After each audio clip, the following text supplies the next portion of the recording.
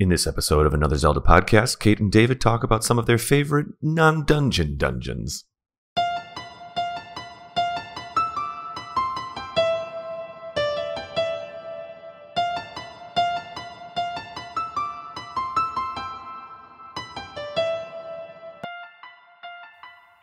And welcome to another episode of Another Zelda Podcast. I am Kate May here, as always, with my wonderful co-host Dave Geiser. How you doing, buddy? Hi there, Kate. Hi. I miss hearing your voice. It's been many episodes where I've been a while. I've been running around doing Midwest Gaming Classic stuff and other things, and it's nice to come home, quote unquote. And actually, I said that like 5-6 episodes ago, but every time I drive up to Milwaukee, back in season 1, I'd get a little nervous. I've kind of spoke to that in the past. Now I just get relaxed. I'm just like, let's go do this. Welcome back to the dining room. The dining room. It's true. I am so okay with it. So yeah, I'm well. Hi. Hi. And as always, Milo is so excited to see you or anyone in my house. I don't think he cares for the baritone voice. No, Milo gets a little freaked out. He's okay with people in our house as long as they don't speak. So when Dave is here, Dave was telling me before we started recording that we had a listener reach out and say, "Where's Milo? I haven't heard Milo in a while." Well, Milo has a peanut-sized brain, so he forgets who Dave is. So then when Dave comes back to the house, he's cool, like kind of sniffing around and exploring a little. And as soon as Dave starts talking, he's like, "Oh my God, a man!" And then he runs away.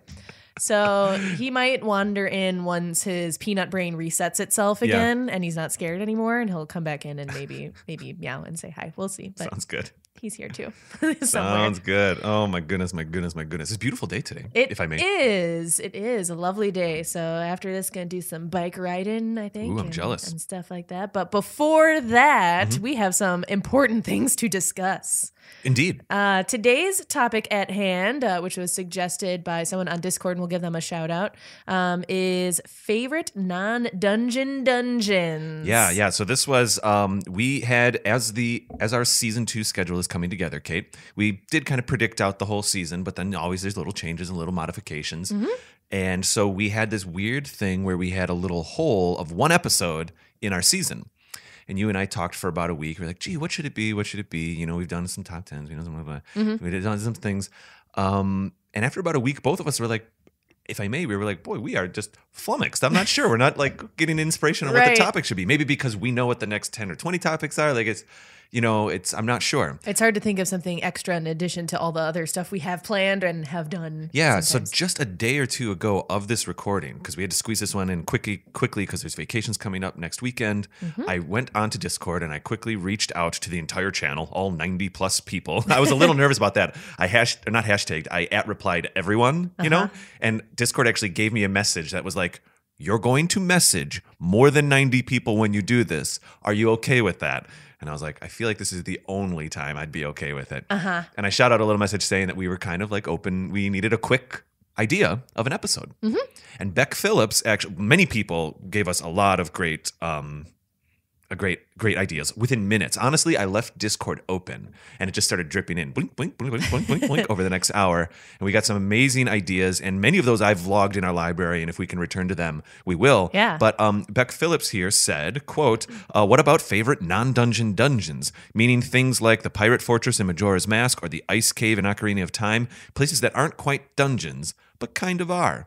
And it actually got 4 Triforce likes from other people. So, yeah. And I thought that was a great idea, too. And Beck, also picking it was an idea where we could, like if someone said, like, well, why don't you research the making of Skyward Sword? You'd be like, oh, boy, no, we need a month or two to put notes together for that. Right. This is kind of one where we could just think of things and just say, yeah, this probably counts and this maybe counts. It's a quick, fun one. Yeah. Sorry, pardon me. Little top list. So I did have a little bit of a harder time with this after, initially really liking the idea and being like, oh, yeah, this will be easy. It got difficult only because maybe the semantics of what is a non-dungeon. I got caught up on that, too. Would be, disagreed with from you or our listeners or who knows, myself. Mm-hmm. Like maybe I would fight myself about it. Like, is it a dungeon? Is it not a dungeon? Is it a mini dungeon? Is it just, what is it? So we'll see what our our qualifiers here. I agree. At first I thought, like, okay, well, is it a place that like the Ice Cavern that still uses keys, but it's not a dungeon, or still pulls up a dungeon map? And I think that's great criteria, but I do have some here that I think don't do that. Pardon me. Before we get into all that, though, I do have some listener feedback to get to. As always, let's hear it. Yes. Now, let's see. Well, let's start right off with that fun one that you engaged with. SM_travel_photography. I think this was over on Instagram, This was on Instagram, yeah. SM_travel_photography messaged us and said, "Hi, just to let you know, finished the London Marathon in 4 hours and 44 minutes. And I promise if I finished 30 seconds earlier, your podcast would have said, okay, bye." Thank you to your Zelda podcast for helping me raise over 3,075 pounds or over $4,000 for WWF. Great job. Keep up the good work. Also, any mention on the pod with you, with your influence would be great. Thumbs up, thumbs up. Well, then, Kate, you replied, and I will read it if that's okay. Yeah. I only take cat pics. You said, SM_travel_photography. Fantastic job. We will definitely shout you out on a future episode. Smiley face, smiley face. SM Travel Photography then replied, and then I'll be finished. Awesome pace. Have my marathon next week, raising money for WWF, and have 4 Zelda podcasts to keep me going. Yeah. That last one was first, actually. And then did I read this backwards? Bottom up. So they were gonna, So they were going to. Oh boy. So they initially reached out and said, "I'm going to run the London Marathon, and I have podcasts to listen to," and I'm like, "That's cool."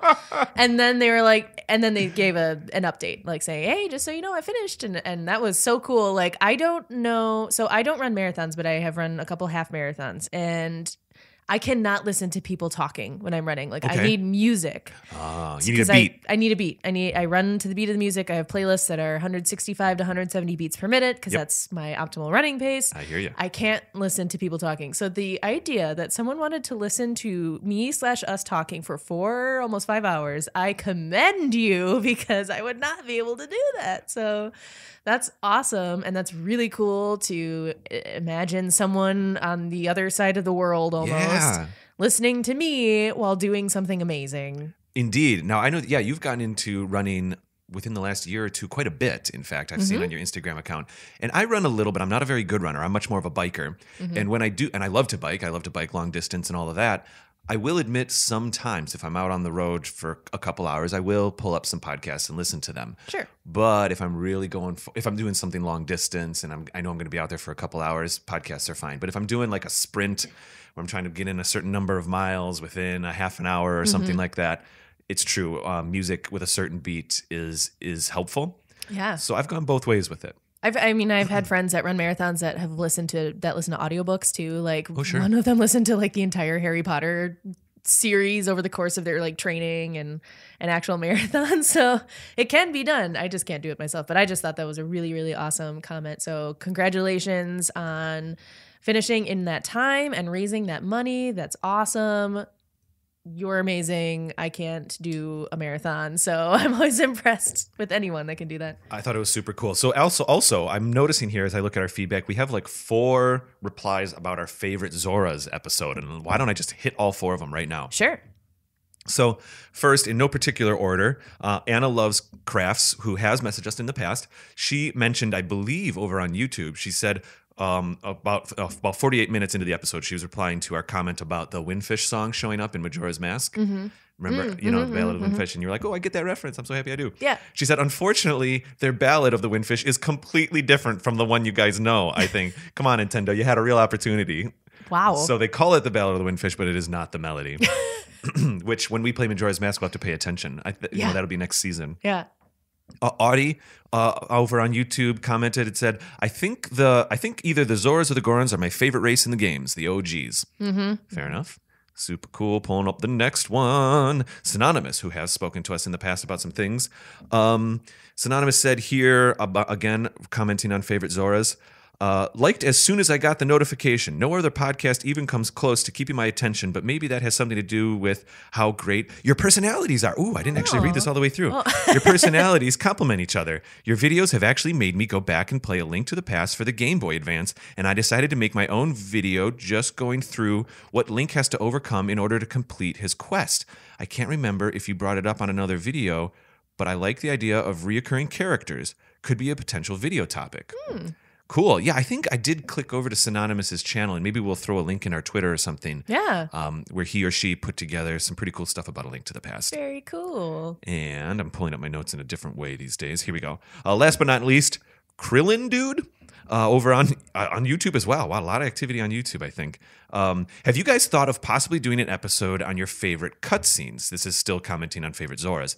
I love the one in Twilight Princess with all the Dark Links and falling Ilya, LOL. I never noticed till now, but the interlopers mentioned by Lineru are the Twilly people, which means the Hyrule Civil War in Hyrule, the interlopers that were banished were the Twilight. Zelda's lore is crazy. That's true. But yeah, those cutscenes can be really, really, really cool. Some of my favorite parts in the game is just kind of sitting back and watching. Especially that one. That one is like definitely up there because it is the weirdest, creepiest thing ever.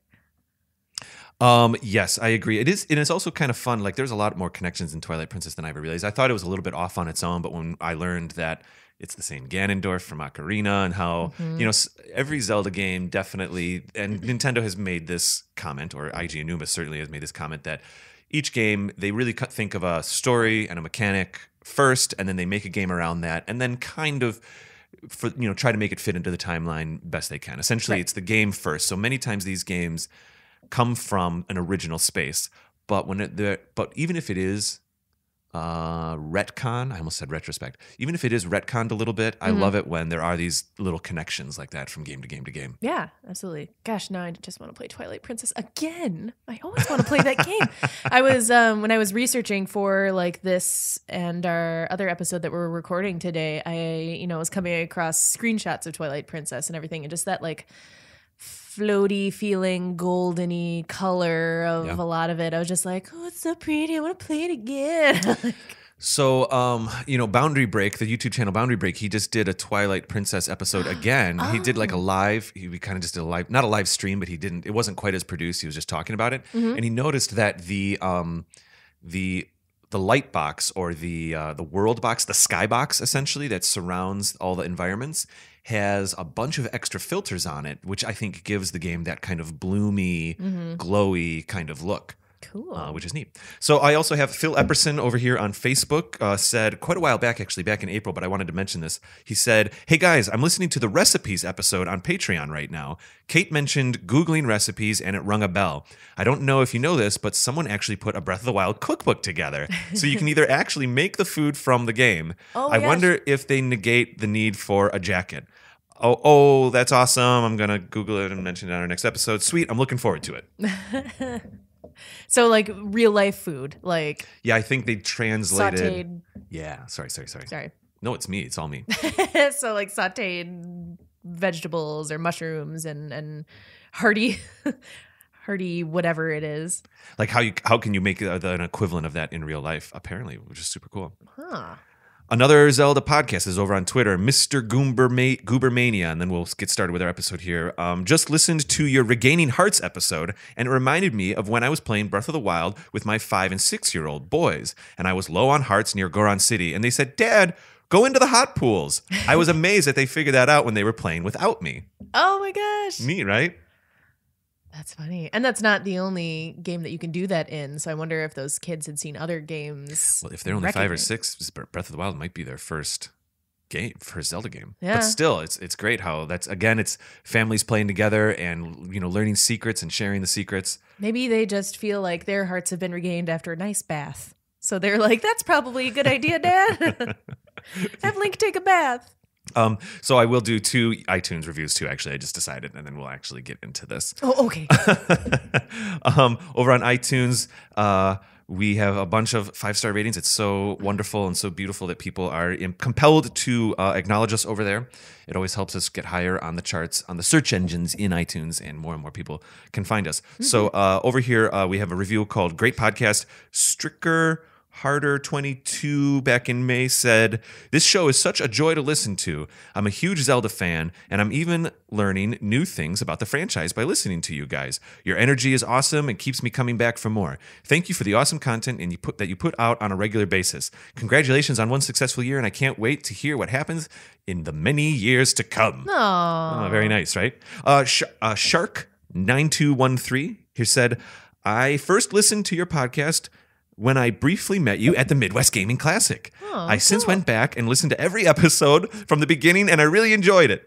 I look forward to more goodness for my ears in the future. Oh, goodness for the ears. That should be our tagline. That's the season 3. That's what it's going to be. It's not going to be, it's a secret to everybody. It's going to be goodness for your ears. Goodness for your ears. Indeed. Shark9213, thank you so much. Thank you. Kate, let's get into this episode. Alrighty. So, yeah, favorite non-dungeon dungeons. What makes a non-dungeon dungeon? I don't know. I have a mixture of places and activities and places where you can do different activities. And well, just like Beck Phillips said, I think a classic example of a non-dungeon dungeon is the Ice Cavern in Ocarina of Time. Well, then mine are probably going to be thinking outside the box a little mine are bit. definitely outside the box too. In fact, I almost was like, as I was coming to the episode, I was like, I think I have one non-dungeon dungeon and everything else is honorable mentions because I don't think they fit. So let's just open this up. Yeah. I mean, it's our rules, right? So who cares? Do you want to go over these in a specific order or just kind of whatever? Let's free flow this thing. Alrighty. So it'll be a favorites episode. Okay, cool. So I see, as opposed to like a top 10 ranked ones. Okay, gotcha. So I guess I'm going to start off with, surprise, the Ice Cave in Ocarina. Let's do it. Time. Yeah, I agree. I know that's kind of a cop-out because that was mentioned in the suggestion, but I do like that level. It's one of those when I replay the game, I don't go, blah. Like Bottom of the Well is kind of one where I get to it and I'm like, I don't want to do this. But the Ice Cave, even just getting to it is kind of cool as long as you don't get super frustrated by the icebergs. It's like a little mini challenge just to get there in the first place. It's not just climb up the side of the wall and go into the ice cave. So you have to jump over the little iceberg, some of which are spinning around. You can go get a piece of heart that's on one of the icebergs too. So that's like a side thing that you can do. And then after jumping, which when I first started playing this game as a younger kid, I had so much trouble with that part. I remember it being really tough too. We talked about this a few episodes ago. It was easy on our last playthrough. Yeah. Had no problem this time, which yay. So I had a lot of trouble in the past. So you hop over your little icebergs, and then I just like that it's a mix of different things that you have to do, right? So you have the block puzzles, which can be frustrating. We were actually talking before we started recording about the Mario and Rabbids Switch game. I just started playing that. That game also has a lot of block puzzles, but the difficulty is not that high, at least in the beginning of the game. They're getting progressively more and more difficult. We had to slide them around and hit switches and do all this stuff. So that's part of that game. And sometimes those block puzzles can be really frustrating. And when I first played the Ice Cave, I think I was frustrated because there are those places where they can fall down the hole. So it's not even it's not just like move them around to hit these things and then go on a switch. It's like, oh crap, my block fell down the hole. Time to start over. And then, there's the timed one, towards the end of the Ice Cave where you have to do it in a certain amount of time. You have to collect the silver rupees a couple times in the Ice Cave. Yes. So that's another element. And I like that in Ocarina of Time. That comes up a lot. Again, this Mario Rabbids thing is kind of the same thing. Interesting. Where you have to collect red coins within a certain amount of time. So that kind of thing I like, kind of mini scavenger hunts, where they're challenging but not incredibly difficult.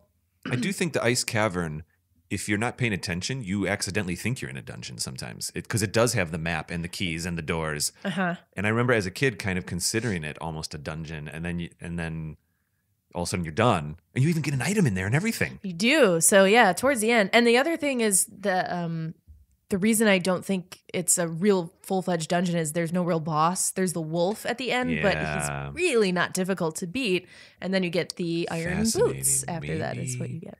Maybe if there isn't a boss, then it's not a dungeon. Anyway. I mean, there's kind of a boss. Yeah. Which is that white wolf at the end, but it's not hard at all. And I almost kind of wish it was more difficult, because then you just go in there and you're like, slash, kill the wolf. Okay, these boots. Like in the magical rainbow room. Yeah, in the magical trippy lights sparkle room. Yeah. No, that's a great. Yeah, you're right. It's not rainbows. It's like sparkles. That's a really good point about the quote unquote end boss in that thing, because that wolf is not using any traditional logic or programming, the way maybe a boss would have certain patterns to recognize. It's really just amped up normal logic Wolfos fight. Yep. Which is like you get there and you're like, what is this place? Oh no, what's gonna happen? Oh, that's it. Okay, cool. Boots. Yay! So I like that one. It's also you have the fire elements where you're catching the fire in the bottles and then melting the fire around treasure chests and I think jars. There are a couple gold sculptula guys in there that you can get. That's right. So it's just like a good mix of fun things to do in like a smaller, space, a smaller kind of mini level. Mm-hmm. So I like it, and I'm glad that was one of the suggestions because I'm like, that totally counts. I like that one. Yeah, as the springboard for the inspiration for the topic, I think that absolutely lines up.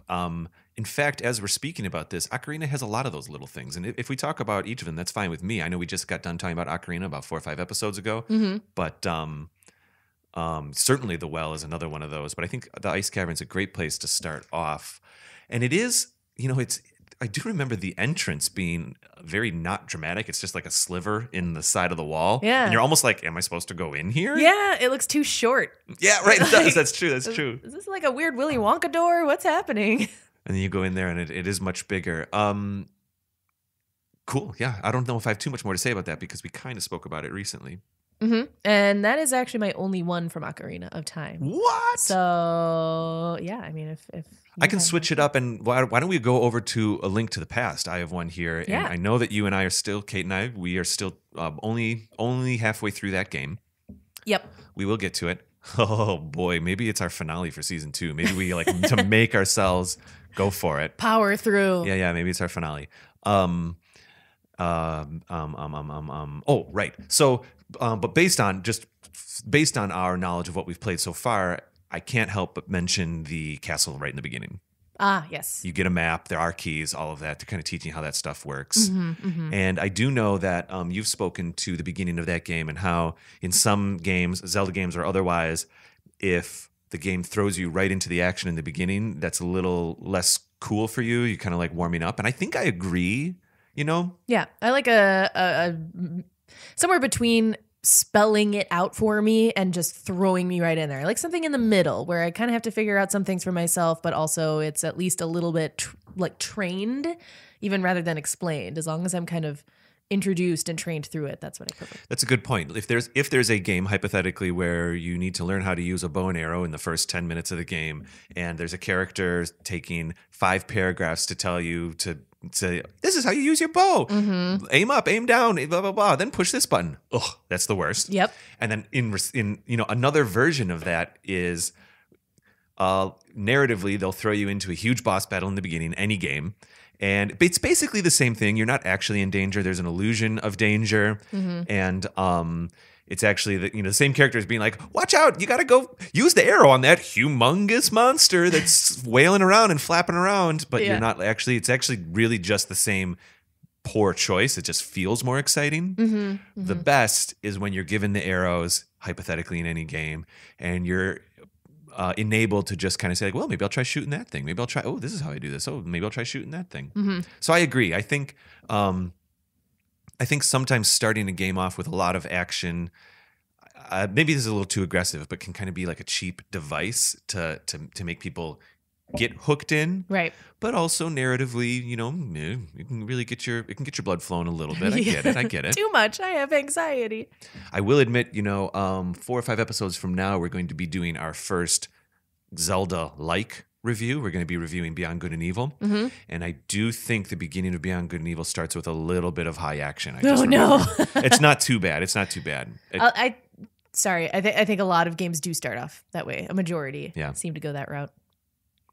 I think what it is they need to get the player excited and invested in the story in the first hour or two, where maybe back in the 90s, it was a little bit more acceptable to just roam around for 3 hours. Definitely Beyond Good and Evil slows down very, very quickly and lets you just explore. But anyway. Gotcha. But I remember liking the that was a real diatribe there. I apologize. Yeah, you're right. We're talking about the castle and a link to that thing.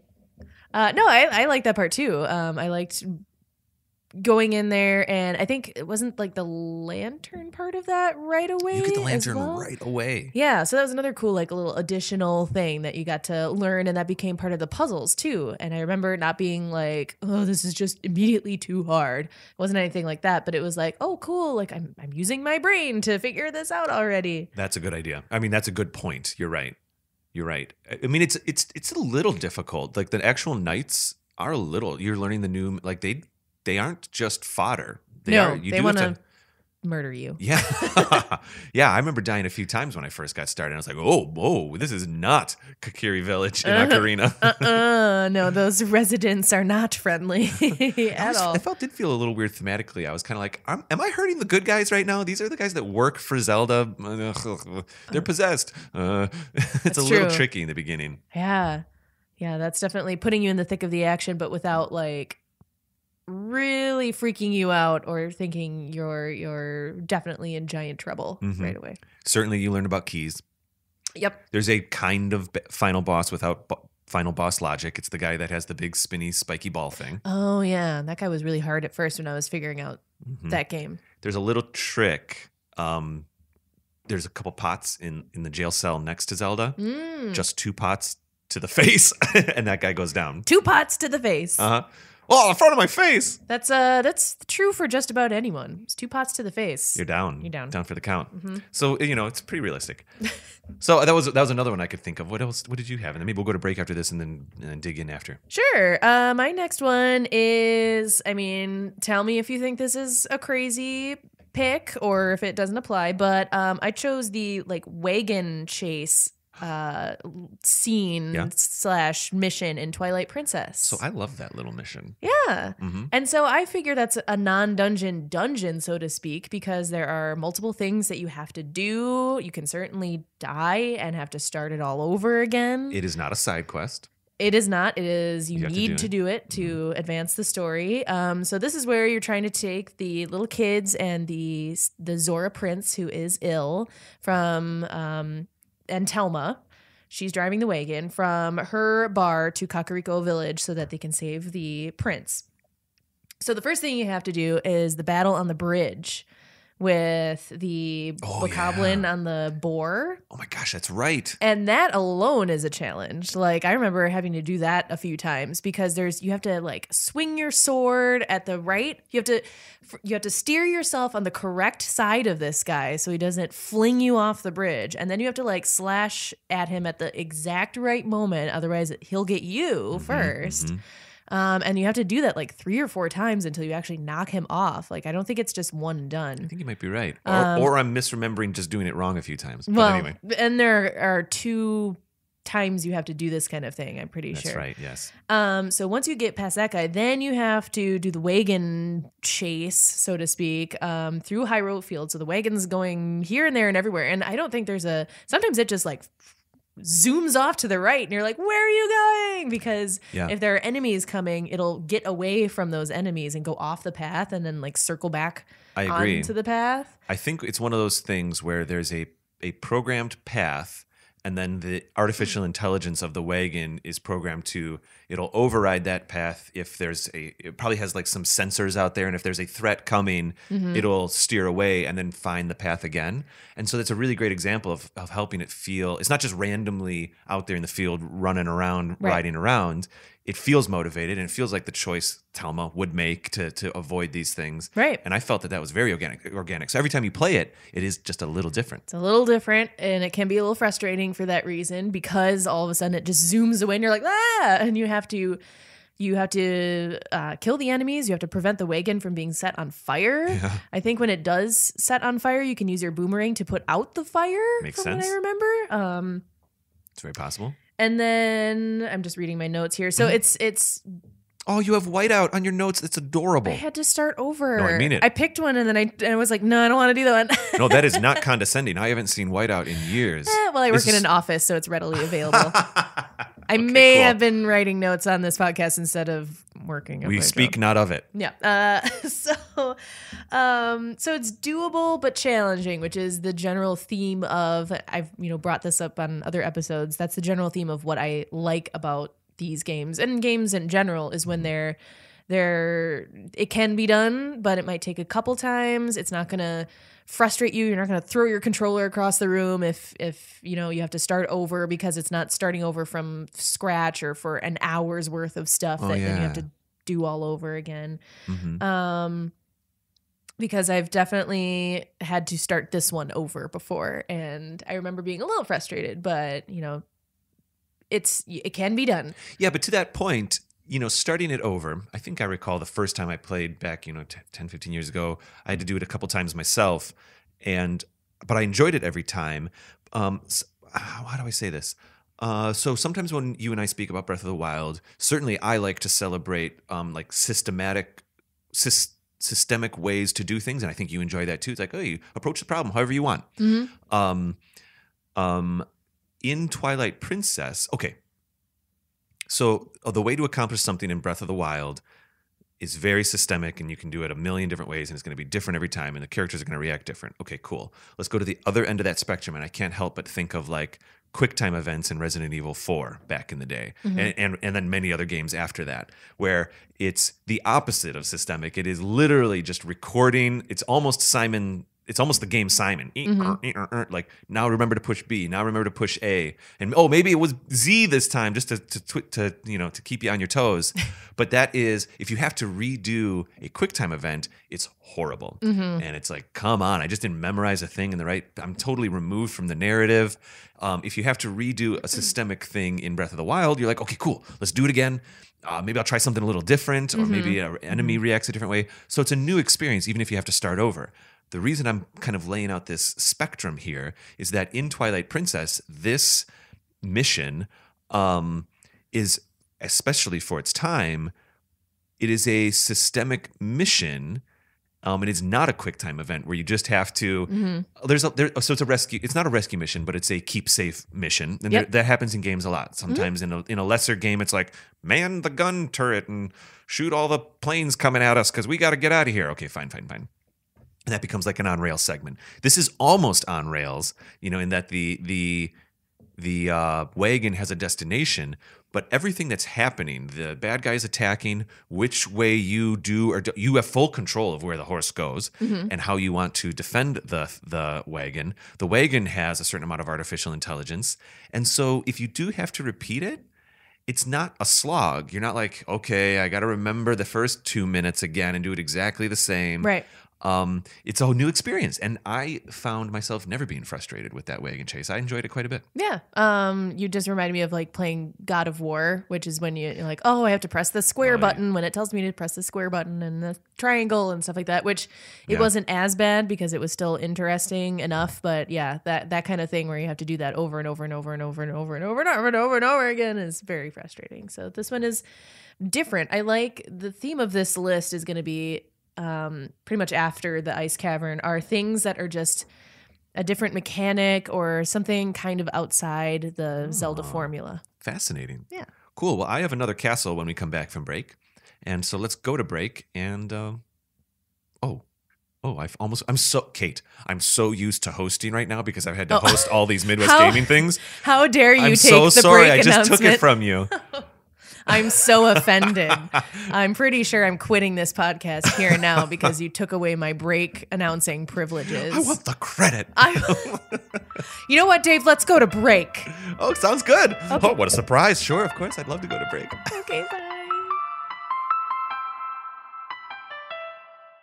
Hey everybody, I hope you're enjoying the episode so far. I just wanted to take half a minute here to tell you a little bit about Another Zelda Podcast's Patreon page. We set up our Patreon account about halfway through Season 1, and the support that we've received over there has been humbling, to be honest. I'll just get right down to the details. We are basically offering 3 different tiers for anyone who wants to support Another Zelda Podcast. We have the Sword tier, the White Sword tier, and the Magical Sword tier. We are very proud of ourselves for coming up with those 3 tiers.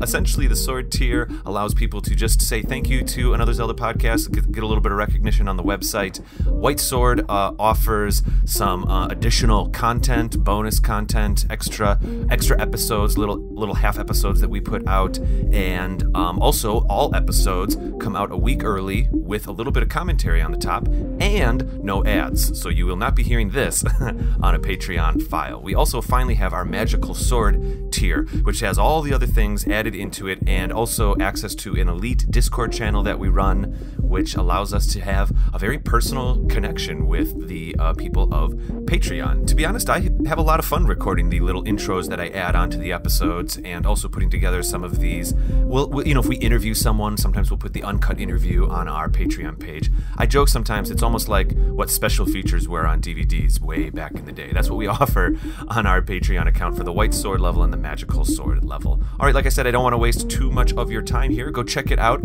at patreon.com, Another Zelda Podcast. You can also find links and a list of our current supporters over on anotherzeldapodcast.com. Hey, my name is Max. And I'm Jordan. And we're here to talk to you about a little show called The Top Hat Balloon Show. Yeah, The Top Hat Balloon Show comes out every week. It's a sketch comedy show. You can see sketch comedy. And other kinds of things. You can subscribe to us on YouTube or iTunes, or visit our website at tophatballoonshow.com. You're sure to have a hilarious time. Click the link in the description.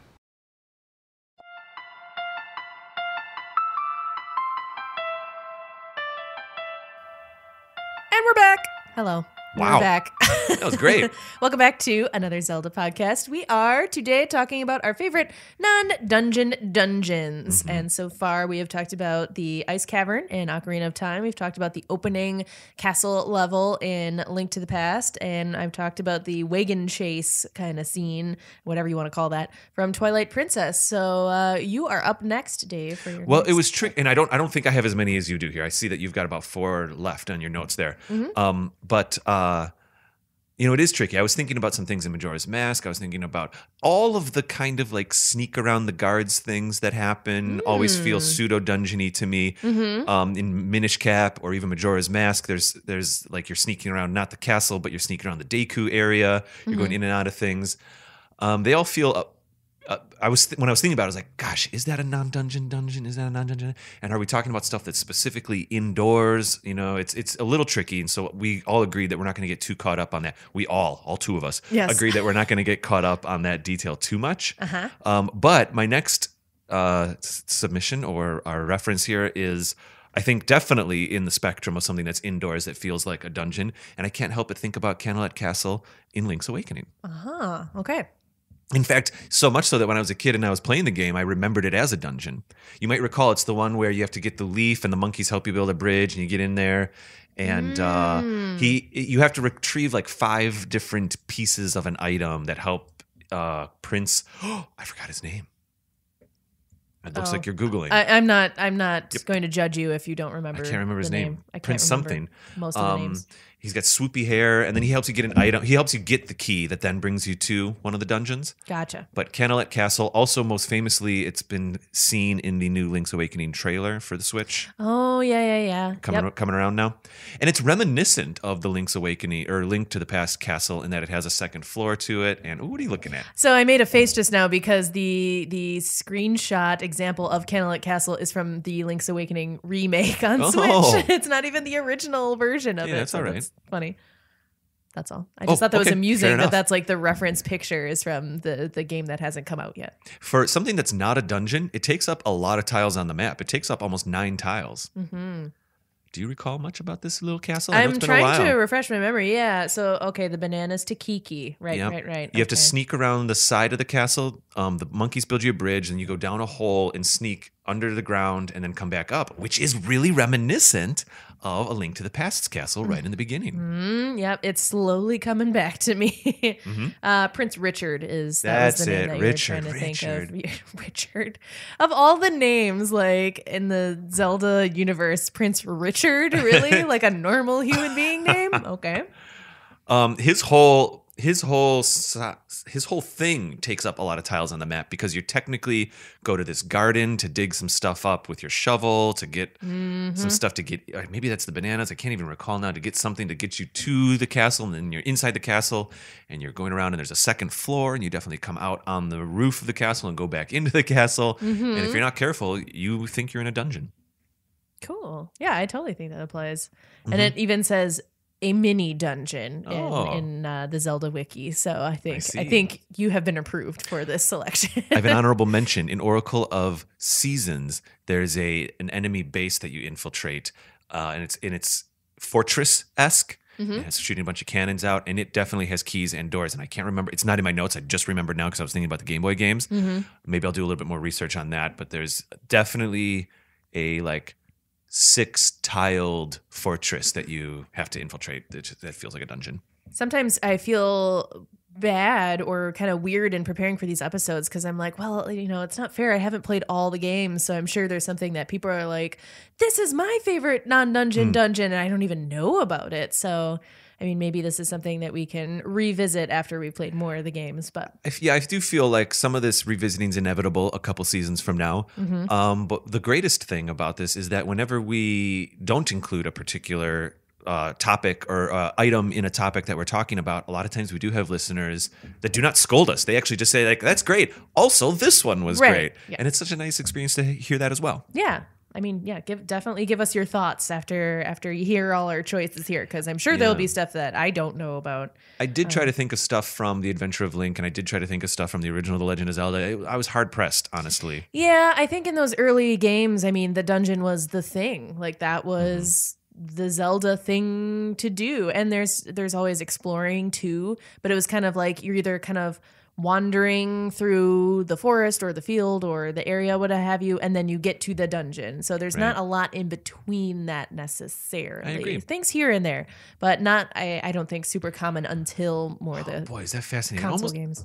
It almost makes you wonder. Sorry, I was just stream of thought here. It almost makes you wonder if in something like Ocarina, if the well, if the ice cavern, if there's even a couple others that I'm forgetting about right now, if maybe they were originally going to be full dungeons, because they're built with that structure. They switch their map over and everything when you go into them. And I'm not going to say Ocarina ran out of time. It's a fully formed game. I know that in the history there was no talk about them running out of time with Ocarina, whereas Majora's was like a really quick game they had to put together very fast. It just kind of makes you wonder a little bit, like, oh, I wonder if they got snipped a little bit, and they're only half of a dungeon, kind of like some of the ones that are at the end of Twilight Princess, perhaps. Sure. I had to smile earlier because I was imagining the game being actually called Ocarina Ran Out of Time. I don't know. Made me inside giggle. You should do stand-up. No. I had kind of not a similar thought, but a thought about just like, would any of these be considered non-dungeon dungeons of like the islands in Wind Waker? Like how many of those islands are... So that's great. I'm so happy you brought that up because I feel like the fire and the ice one are little mini dungeons. I thought about those. I wasn't sure whether to include those or not, but they were maybe my favorites, but they may, be in the running or whatever. I would maybe say for other sure. People's. Actually, yes. I didn't even have that in my notes, but I love that you were going in that direction. Yeah. Because do you get keys? You definitely unlock a door at the end of each of those. I think you get... Maybe it's a button. You never know. You get something. You get some kind of item or something like that, but... That allows you to get to the end. You need to do them, and I know that much. Yeah, I don't know if there's a map that changed, but Wind Waker doesn't kind of work that way. I don't know if it has. Oh, it does have dungeon maps. But anyway. Yeah. Yeah, I would Wind absolutely include those. Well, I will go to my next one. Actually, why don't I do one from Wind Waker since we're talking about that anyway? And so some people might consider this a dungeon. I don't know, but I chose the castle beneath the sea in Wind Waker. I'm into it. And I don't consider that a dungeon because it's more of like an enemy gauntlet, kind of. I mean, you're in this big open castle area, also really cool, like all black and white and gray at first. It's really awesome. Very cool. And then all these enemies come to life and it's just like kicking butt in one big room. So I don't know for that reason if I would consider it a dungeon because you're not really like going through tunnels and unlocking doors. You do go down to the basement at one point, and there's like a little block puzzle there. Yeah. But that's it. Well, yeah, I think one of these little if we're going to include fire and ice and even some of these other things, I think this can fit in this conversation for sure. I hope so. It was one of my picks. Yeah, I love it. I love it. So I always really like the transition from the black and white to the color. Like artistically, it's really cool. I like just being able to, after a while in Legend of Zelda games, just button mash and kick butt and destroy the enemies and get a bunch of rupees and all that stuff that you can get after you defeat them all. I really like going down to get the sword and then seeing all the stained glass windows. That's a really cool thing. Ocarina references, is that what you're talking about? Yeah, all the characters from Ocarina of Time and their stained glass windows. So to me, that's a non-dungeon dungeon because, I mean, it's still integral to the story. You're still having to fight your way out of there, but it's just kind of more cool looking than anything. No, I'm into it. I think one of the things, I remember the first time that I went into that castle, you're already you're going down there and you're starting to put together that this is Hyrule, original Hyrule, and you're getting pretty excited about that. And then you go into the castle, and this is one of those things that's kind of cool about the game being cell shaded, is that everything is black and white, but you're kind of like, is everything statues? Everything's frozen. Are these stone statues? Because it's creepy. Because there is not violence happening, but there are characters in attack poses, and it can trigger you a little bit of like, that's a scary thing, or I shouldn't go over there. And you're like, no, it's all frozen. It's okay. It's all frozen. But you just have that feeling. You're like, this is not going to stay like this for long. You know, it's very cool that way. It has a nice emotion to it. And then when you come back up and everything does start unfreezing, there's a moment of a little bit of panic, and then you get excited, and then you just got to fight your way through it. And those are not all easy enemies either. You're right. A lot of big bad ones. So it's not terribly difficult. I don't remember ever having like a super problem with it, but more of just a cool challenge and a cool part of the story that I really like, and a cool like mini chapter that is, where the game kind of turns when you get your Master Sword, and I really liked it. Well, in that vein, let me offer one that I don't know if this one counts or not, but like we keep saying, who cares? Or like I keep trying I can't get past it. I'm like, I don't know if it counts or not. I know. I just got to get over it. I'd like to, maybe it's an honorable mention, I'd like to throw out the additional dungeon that's in Twilight Princess HD if you use the Wolf Link amiibo. And it's essentially an enemy gauntlet, but it's cool. I played it a little bit when we were beginning of this season. And there's not too much to say about it because there aren't too many puzzles. It is essentially enemy gauntlet, I will admit. But they call it a dungeon, and I don't even remember its name. I was gonna say, can you remind me of its name? Oh, wow. Are you live Googling again? Googling. No, it's fine. Cave of So what Shadows? happens is, Does that sound right? Yeah, I think so. You get down there as Wolf Link, and you do a bunch of fighting. It's also a little bit Trial of the Sword feeling. And also that this extra little dungeon in Twilight Princess HD was being built at the same time that Twilight Princess was being made. Yeah, I've never done this because I didn't have the amiibo or anything. You get little keys. If you ever download the HD version, I randomly, accidentally found the Wolf amiibo before ever even downloading Twilight Princess HD. I just saw it at like a random Best Buy a couple years ago, and I kind of knew that I should probably pick it up. I knew, this one's, out of all the amiibos, this one definitely, it actually brings Wolf Link into Breath of the Wild, which I do often, which is a lot of fun. Oh, cool. I don't have a lot of amiibos or anything like that, but I was like, I feel like this one's worth it. And so I picked it up. And then a year or two later, when I downloaded Twilight Princess HD, I was like, I wonder if this does anything. And I had forgotten about this dungeon. And you do get keys, but you basically get keys by defeating enemies. And it's a bit of a gauntlet. But yeah, I see that. And it looks like if you clear the floor and you already have the giant wallet, you get a colossal wallet, which can hold up to 9,999 rupees. Which is important. Wow. I feel like, you know what, that's funny because I actually did not complete this dungeon. I've just kind of played around with it a little bit. Sure. And it's true. That's very interesting because you have to have there be a reward at the end, but nothing that changes or breaks the game. Sure. It can't be like a new item. It can't be necessary. Yeah. So they just give you a really, really big wallet. So I guess you get like it's an illusion Wow. of something that's special. But do you ever really need that much money in Twilight Princess? No, that's so funny. I kind of chose an enemy gauntlet as well for one of my like honorable mentions that I'll just talk about now Let's do it. since we're on the kind of topic, which is the Savage Labyrinth in Wind Waker. What? Yeah. So that's like, and I know there are enemy gauntlets, there are few among the games. This one is the one I hate the least. So I picked this one as like I said, an honorable mention. It is partly required as well because you need a Triforce chart, and this is how you get it. Right, I remember this now. Yeah, so it's partly required, and then you can go further if you want to. So I do like that, you do have to do a little bit of it, but not so much that you're going to drive yourself crazy. But then if you actually keep going, you get a heart piece, I want to say, or Probably. like, a reward that again is not crazy ridiculous, but still cool to get.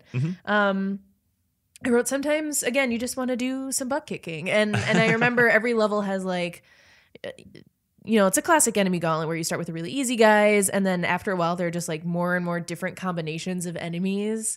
And so it's not necessarily like mindless enemy defeating. Like at some points you have to be like, okay, I remember I have to use this weapon against these enemies. That tends to work best. But there's also this other kind in the same room. And so I need to kind of modify my strategy a little bit. Yeah. So I just included that one because I think they're fun to a degree. I don't want to do 100 levels of an enemy gauntlet by any Right. means, but I think this one's like 40. I don't Cool. quite remember. It That's was like fine. one of the smaller ones, or one of the less Only like 40. one of the less super frustrating enemy gauntlets. So that was one of my honorable mentions. I did have one here that I was like, I think it's a little unfair, but I almost as a joke put down all the shrines in Breath of the Wild. Yeah, it was hard to think of one for Breath of the Wild because of that. Maybe the closest is like the labyrinths or something like that. Oh, sure. Where they're kind of a dungeon, kind of not. Yeah. But there aren't dungeons per se in Breath of the Wild. And so we've already had this conversation in season 1. The shrines are the dungeons exploded into a bunch of little pieces and put all over the place. And that's fine. That's what it is. So that's why I think it's a little unfair. But they definitely have keys and doors and stuff like that. Yeah. I wouldn't have chosen any of the labyrinths, even though I think they count because I don't really like them, to be honest. I will confess that when I did all 3 labyrinths, I had already downloaded the DLC. So I had that little map where it records where you go. The line. Maybe you've played around with this a little bit now. Yeah. So when I did the labyrinths, I constantly was rechecking my map because I had a little path of green to see where I had been so that I wouldn't get lost. So Smart. I don't know if that's cheating or not. It's in game. It's not, you know what I mean? But I think did that's use cheating. that feature for all 3 labyrinths, I'll admit. Well, that's cool. Yeah, I actually just checked that out. I was playing not that long ago. I kind of picked it up again because it's awesome in the way that you can just do that. You can not play for 2 months and then go play it again and find new stuff. I concur. And yeah, it was pretty hilarious to hear me dying, going back and like listening to You the were watching, Yeah. You remember that comment we had from the listener in the season 1? yeah. I just played it for Bill one time. I'm like, check this out. I died a whole lot. Like, listen. It's like warp, die, warp, die, warp, die, warp, die, warp, die, warp, die. It's fine. Oh man. Oh, that is very funny to me right now in this moment. But I actually just did a labyrinth, and I shocked myself by figuring it out on my own without looking at anything because Cool. I just stumbled upon it, honestly. Okay. And it was fine, but I don't really like them that much. I don't know. To me, they're not that interesting. But When I first went into my first labyrinth, I was kind of like, okay, it's a maze, fine. Right. But then, here's the thing: whenever you're playing a game and you kind of know what the next 5 to 10 minutes are going to be, it gets a little bit less exciting. So you're like, oh, here's a maze. Okay, I'm going to be running around this thing for 10 minutes. But the one thing that saved the labyrinths, all 3 of them for me, is that each one of them subverted my expectations just a little bit here and there. There would be a part of the labyrinth where you had to climb up over the wall a little bit and it didn't quite show up on the map. Like you couldn't quite see it because it was an elevation change or something. Or they would get a little clever with, okay, here's these ladders, but guess what? There's a ladder over here. And if you really paid attention, you could navigate through these labyrinths in ways that did not seem obvious, and all of them required that, in my opinion. Right. So that was nice. Climbing through a weird hole in the wall Yeah, that exactly. you couldn't see, unless you look up at all the walls that seem kind of near the center area. Like, one of these has got to lead to the... I agree. So they force you to think outside of the maze. I tried to get clever there for a second. Wow. They force you to think outside of the box, and when you do, then you can complete the maze. You don't have to just be maze master. Ooh, that's going to be my name from now on. Yeah. Call me Maze Master.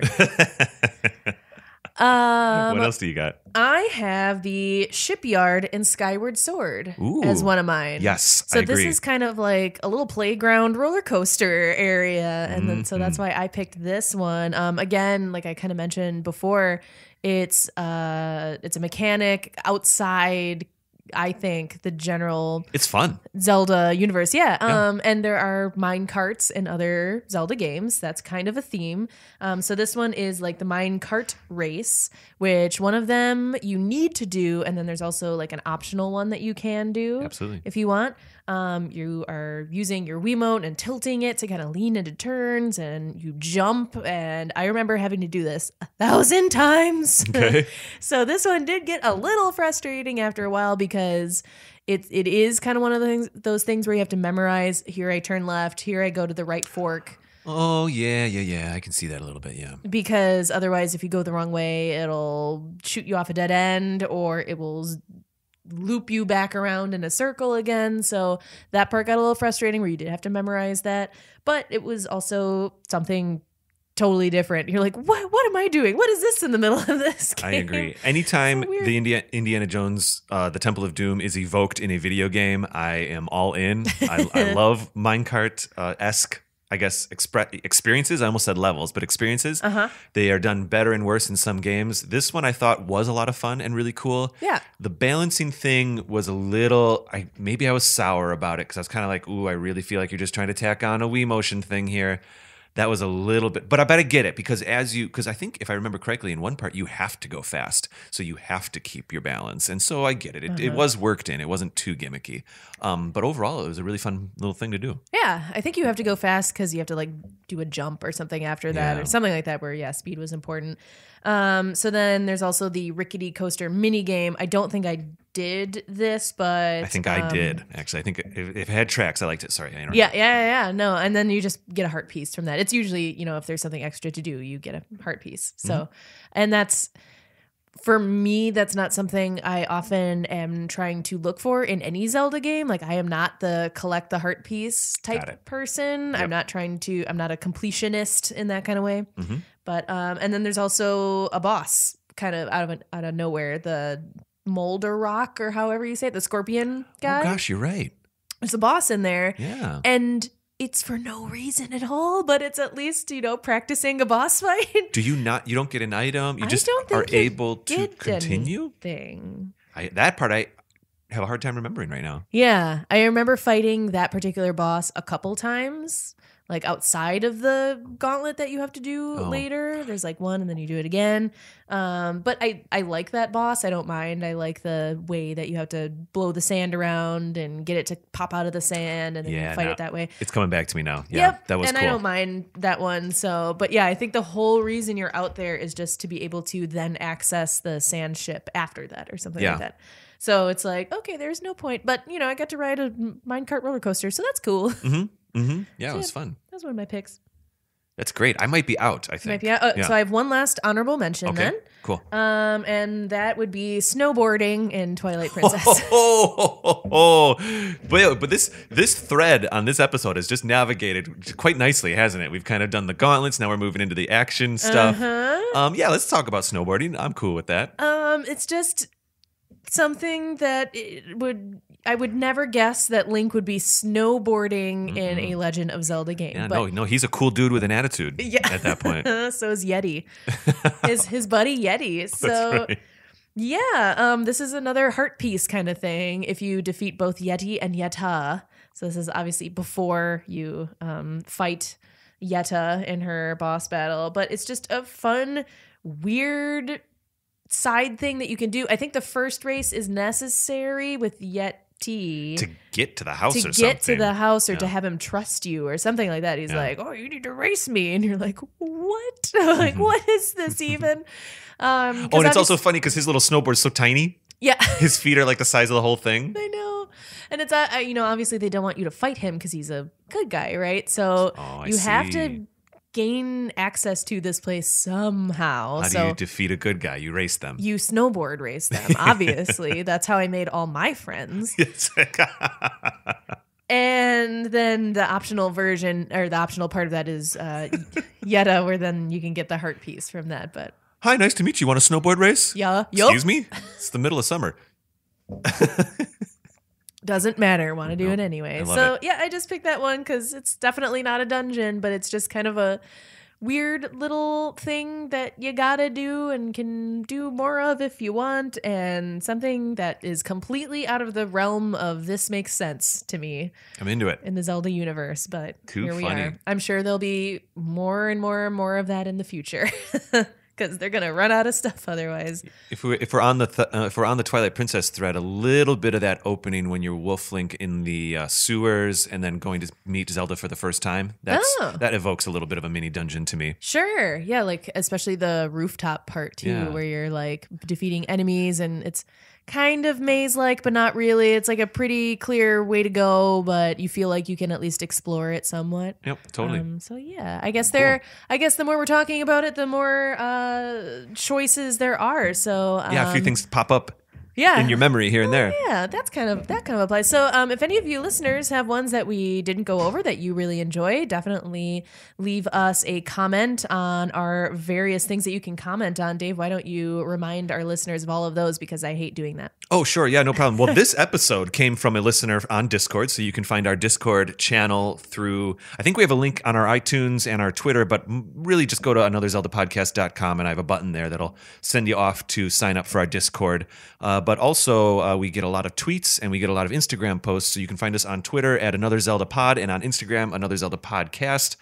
And also, of course, searching YouTube or Facebook for Another Zelda Podcast will get you to our respective pages and groups and all of that. Yeah. And I am on Instagram if you want to reach out to me, like our commenter did that we spoke about earlier in the episode. I only take cat pics, so you can find me on there and add me and send me a message, and we'll say hi and everything. And that's about it. Otherwise, if you want to talk to me specifically on Discord, you should tag me at CaterTot Yay, I think. It's either Indeed. CaterTot or CaterTot Yay. I'm going to check that while you're talking. Yep, no problem. I'm at Raptor Paint over there on Discord and Twitter and Instagram and all the rest. So it's been interesting. There's been a lot of conversations going on Twitter right now, actually, that I'm going to derail us if I start referencing all of that right now. I think we should wrap this episode up. But you and I have been starting to get included in some of those conversations. Our personal tags are Raptor Paint and then some on Instagram. All right, Cool. Kate, I'm done. Let's do this. So by the way, I'm CaterTot on Discord. CaterTot, not CaterTot Yay. That is other names. I gotta be more like you and choose the same name for everything. But I'm not. We need a Venn diagram I know. for your social handles. I know. Okay, well, that's it for now. And the only reason that I hate doing all of that, what you just did, is because I can't remember all of it. That's all. So It's okay. Thank you for doing I only that. remember it because I have to type it into all of our graphics and all of our show notes and all that kind of stuff. Otherwise, I'd Exactly. forget to. All right, well, this has been a fun episode, and next time we'll be talking about our favorite towns and villages. That's going to be Yeah. a future episode. I think we're doing it as a top 10. Yeah. That'll be cool. So we'll be talking about that next, and thank you all for listening, and thank you, Dave, for joining me today. Oh, Kate, thank you. I can't say. Can I say it? Okay, bye. Okay, bye.